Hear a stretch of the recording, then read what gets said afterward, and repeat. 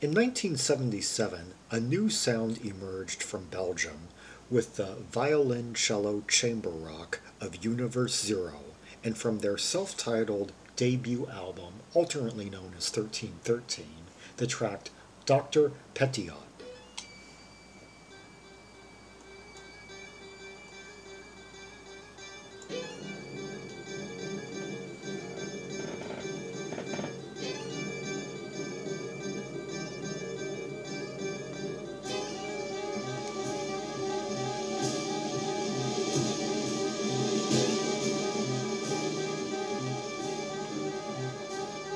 Already, a lot of nervous, frantic strings playing. I'm wondering already what the plot of this is.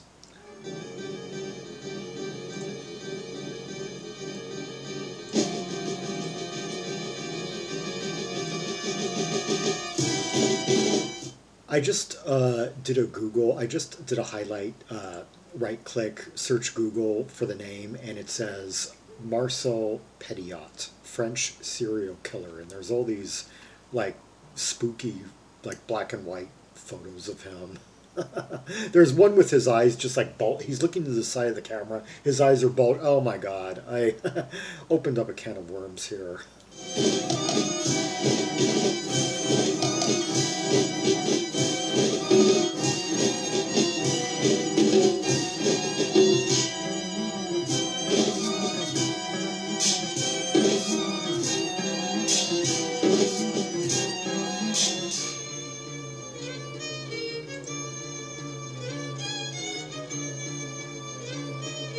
This band goes through a lot of drummerless sections, but that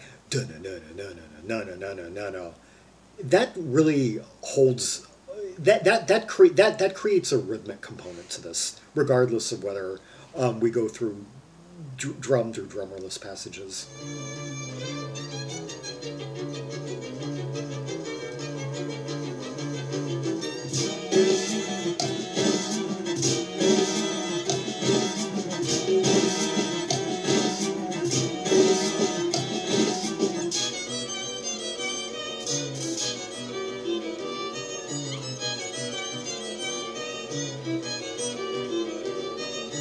Got some great violin work that's just like going right down the middle. That no no no no no no no no no.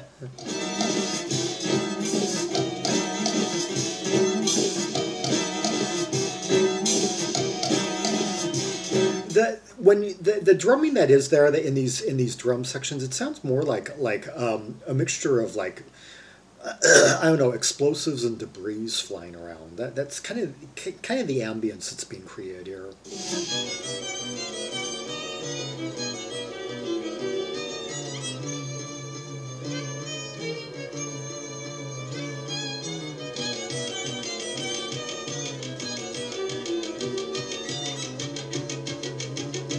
Already, I feel like I've been thrown into just seeing this just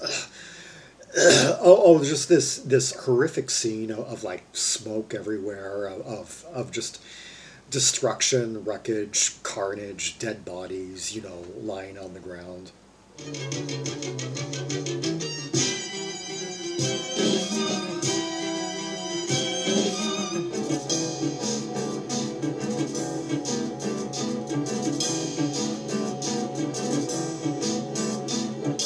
This right here conveys like heart palpitations, like people in fear. Are they next? I'm going to be reading about this guy.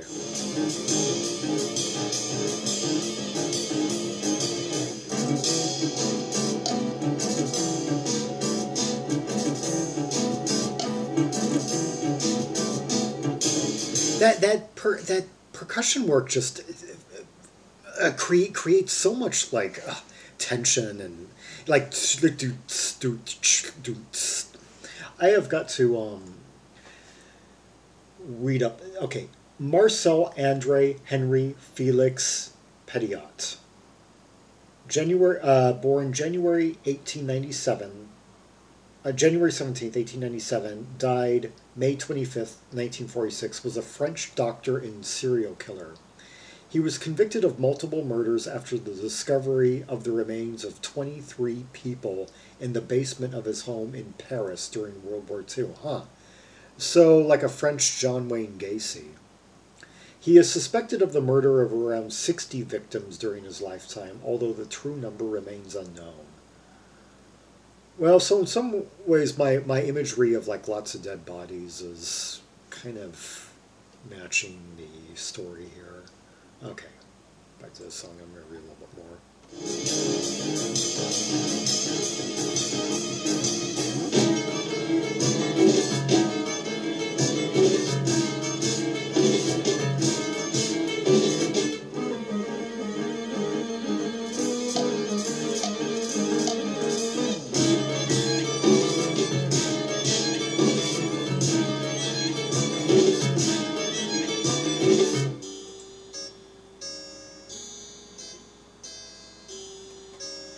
Okay, in this one section it says, after the 1940 German defeat of France, French citizens were drafted for forced labor in Germany. Petiot provided false medical disability certificates to people who were drafted. He also treated the illnesses of workers who had returned. In July 1942, he was convicted of over-prescribing narcotics, even though two addicts who would have testified against him had disappeared. He was fined. Okay, so I do, oh my God, there's some photos, some old newspaper scans of I guess people finding where bodies were buried. Oh God, this is really spooky.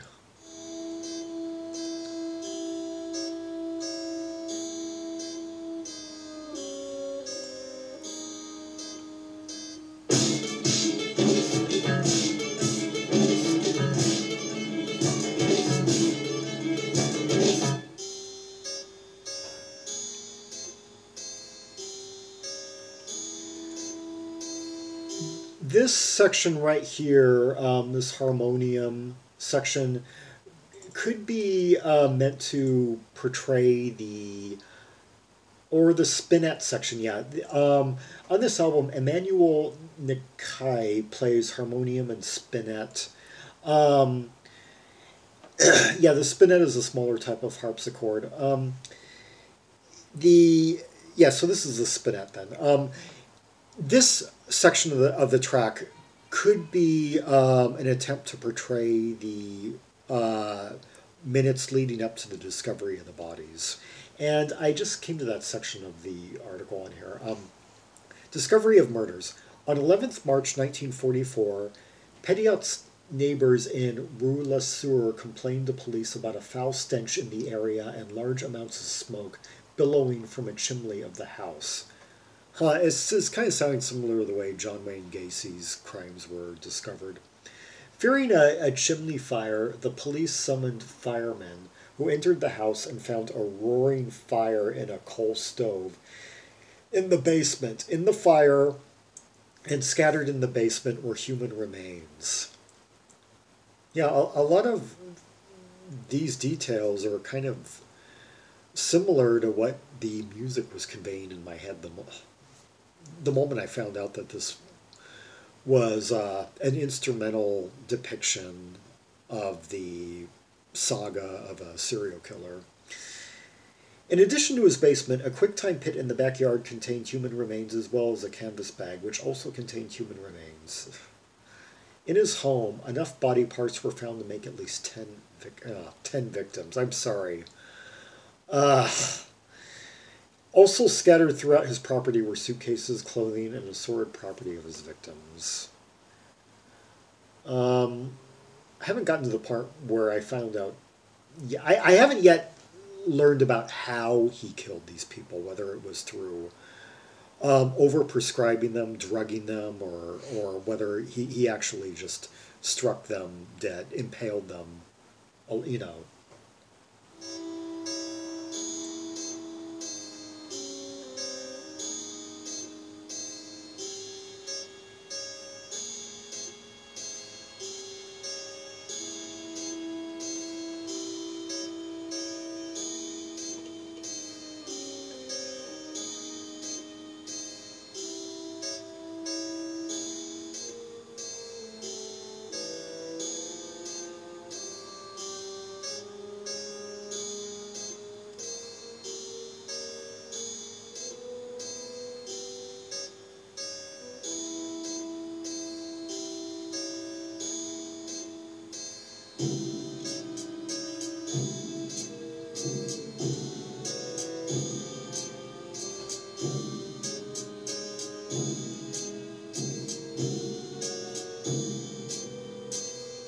Yeah, this seems like they're going through like a cavernous, stench-laden, smoky environment, you know, looking for like dark, looking, wondering what's around the corner, wondering what's ahead, you know.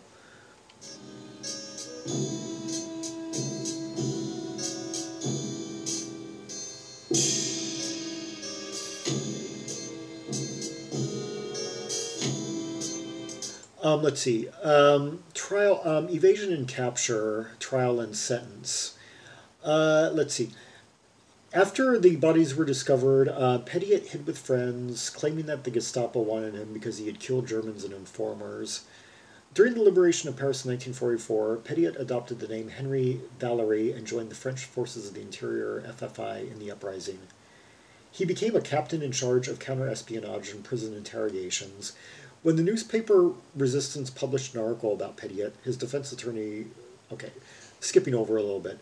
The search began anew with Henry Valery among those who were... Finally, on 31st October 1944, I guess, Petiot was recognized at a Paris metro station and arrested. Among his possessions were a pistol, blah, blah, blah. Trial and sentence. Petiot was imprisoned in La Santé prison. He claimed that he was innocent and that he had killed only enemies of France. He said that he had discovered the pile of bodies in 21 but had assumed that they were collaborators killed by members of his resistance network. So he was making up excuses. I guess trying to use just all the ensuing fracas of like World War II as an alibi. But the police found that Petiot had no friends in any of the major resistance groups. Some of the resistance groups he had spoke of had never existed, and there was no proof of any of his claimed exploits. Prosecutors eventually charged him with at least 27 murders for profit. Their estimate of his gains... Okay, so he was killing for... I'll have to go back and... I'm kind of skipping to the parts where... that I think might correlate to... Okay, skipping over the rest of the trial and sentence. On 25th May of 1946, I guess, yeah. His trial was in March of 1946. So, 25th May, Petiot was beheaded after a stay of a few days due to a problem in the release mechanisms of the guillotine. This is going to be quite a story to unpack. I'm wondering if any of those true crime YouTubers have done this case. Yeah.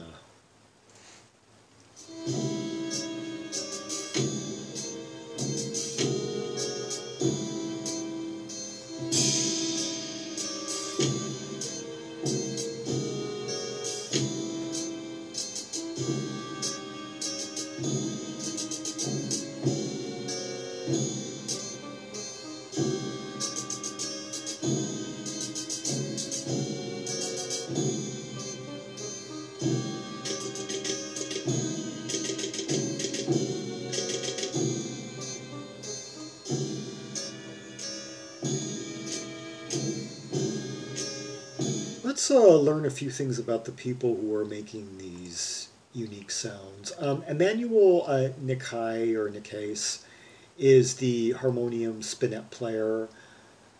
According to Discogs, no credits beyond this one album. That's strange.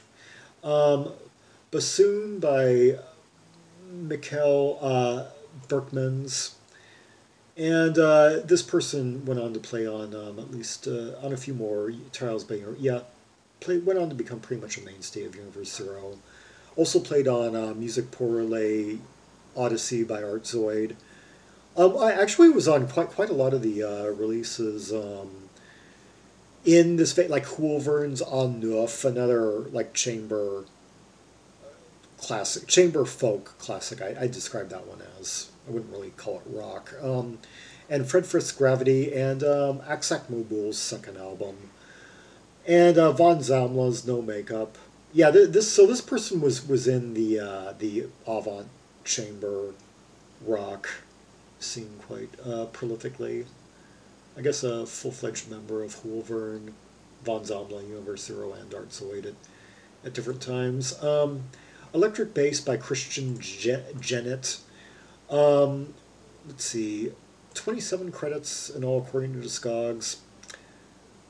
A few more Univers Zero titles. Was on Used Heatwave. Was on was on the First Present album. Yeah, the one with the long title. So has been heard quite a bit in this exact vein of music. Present, Univers Zero and Present being like closely connected. Guitar by Roger Trigaux. I know this guy quite well. He's been a mainstay, pretty much the mastermind behind Present, and yeah, is on all the Present albums, the driving force behind it. And Daniel Denis, of course, I know. He was on a lot of these albums and even did some solo stuff in the early 90s. And who else? Violin, Marcel Dufrane. Only this album and no other credits. And violin, viola, cello, Patrick Hanappier. 19 credits according to Discogs, and a few other Univers Zero titles, and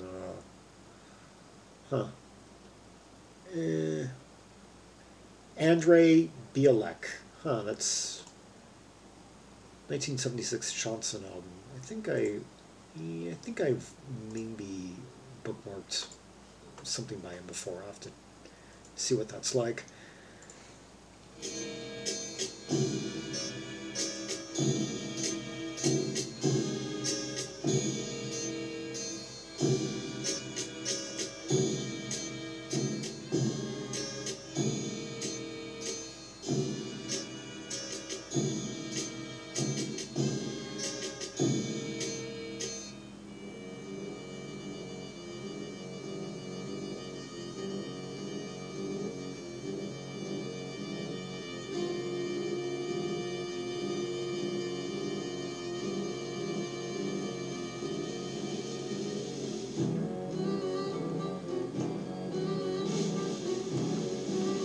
Something's about to happen, but before it does, a little bit more info here.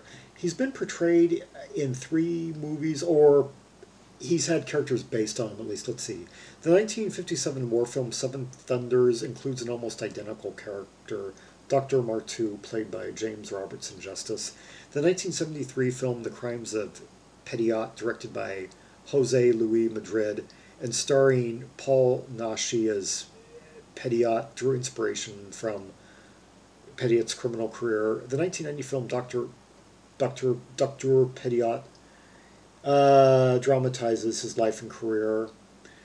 In literature, he is mentioned as part of the backstory for Manning Cole's book Crime and Concrete, published in 1960. In television, I don't care. Oh, and in music, the eponymous 1977 debut album by Univers Zero includes a track named Docteur Petiot. So this is the only music media that's referenced him in any way. Let's see. An interesting thing about how he tried to use wartime defense resistance efforts as kind of subterfuge for his crimes. Let's see, it says, at first Petiot dumped the bodies in the Seine, but he later destroyed, the Seine, as I was talking about that in that video that I did months ago about Thank God It's Not Christmas by Sparks. If this were the Seine, you'd be very suave. But he later destroyed the bodies by submerging them in quick lime or incinerating them. Let's see. A bit earlier it says, in relationship to World War II, Petiot later claimed that during the period of German occupation he was engaged in resistance activities. Allegedly, he developed secret weapons that killed Germans without leaving forensic evidence, planted booby traps all over Paris, had high-level meetings with Allied commanders, and worked with a non-existent group of Spanish worked with a non-existence, as they say, parenthetical, group of Spanish anti-fascists.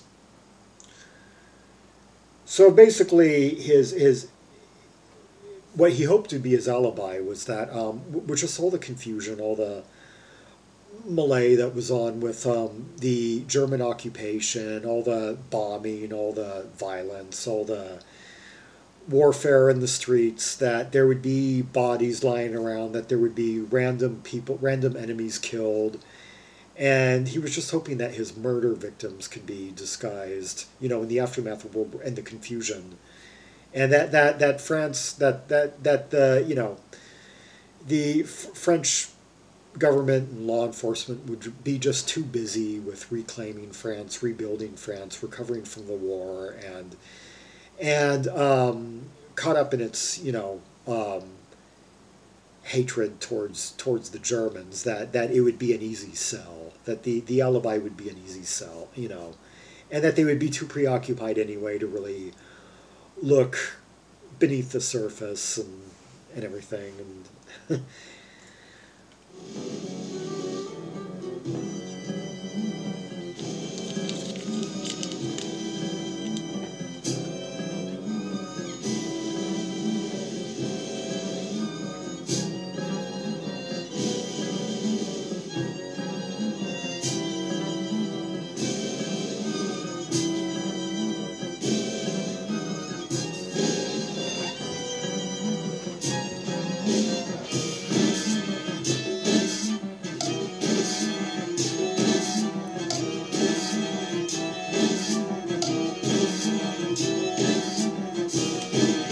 I love Daniel Dennis's rhythmic figures. It's like a few like snares here, then a few like you know, click clock, or it's like this call and response between like like different toys and objects and everything. It's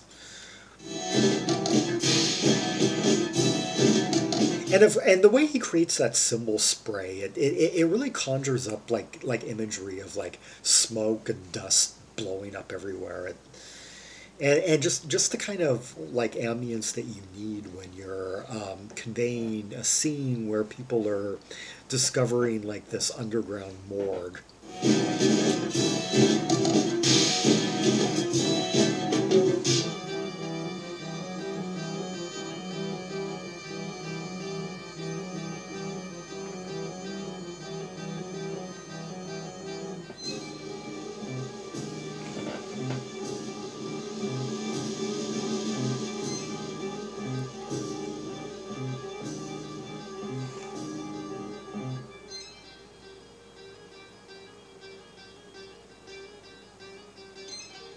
Hear that slashing, like that faint but kind of really piercing high violin. That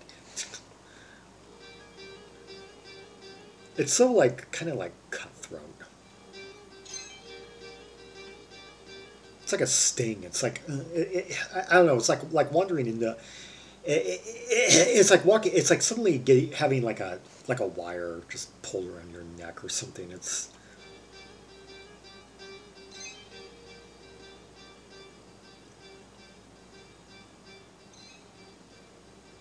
Yeah, I'm thinking maybe just one way that people could have been, you know, victims could have been claimed, you know, just coming up behind them with a barbed wire and around the neck.